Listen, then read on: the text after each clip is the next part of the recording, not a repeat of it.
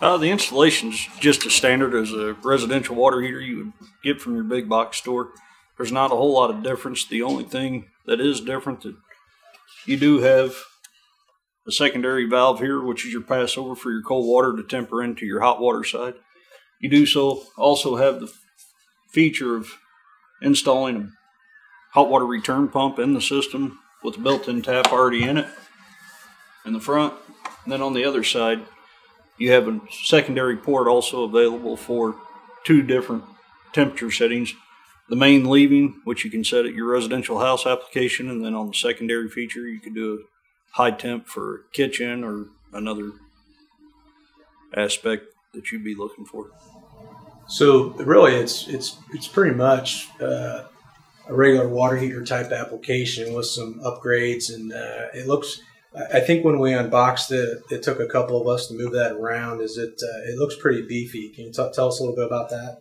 The tank's approximately 200 pounds. It's just due to the insulation factor of it, the quality of the tank, and how it's built. You know, for any homeowners or DIY people, very easy to install. You know, you could just install it just like you would any conventional water heater. It's very, very simple and straightforward.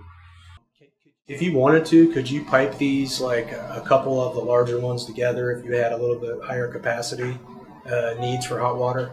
Oh, very easily. You would just have to do, you could set them simultaneously and do equal piping on them, have one common outlet, and have twice the capacity of your water. Now, you could do natural gas as well.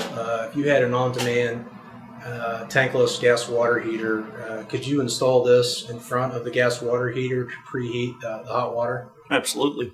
All you would need to do is take the leaving side of the Sun Bandit, tie it into the incoming cold water side of your instantaneous, and that would cut down on how much your instantaneous fired, if it fired at all during peak hours.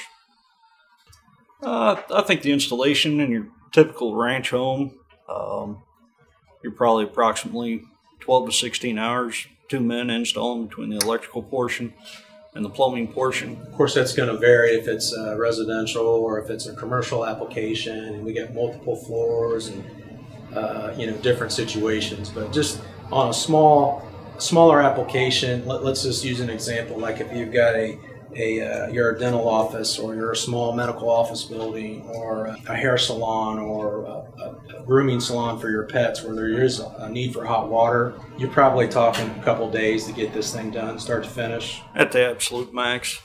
And it's all going to depend on accessibility to your attic, multi-story.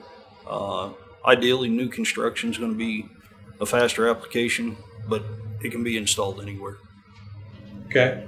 Was there anything at all, you know, that struck you as you installed it, and the quality of the tank? And you mentioned, you know, some of the fittings and having already the availability to put a recirculation pump on there if you needed to. That all comes standard, we assume?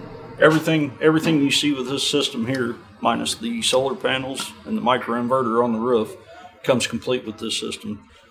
Both valves, the passover, the module, everything comes complete with this. There's nothing else that you need to buy secondary. Okay, so it looks like there's some access panels on the front there where they've got lower elements and then an element higher in the water heater. So we set ours at 120. You could set that grid portion, or the grid power portion of that down as low as you wanted. I assume you could basically turn it off if you wanted to. Absolutely, and that's the application we have here. We're using the 2 PV elements right now. We are not using the single AC microgrid. This is the main AC power, and we do have the disconnect off to the AC side at this point.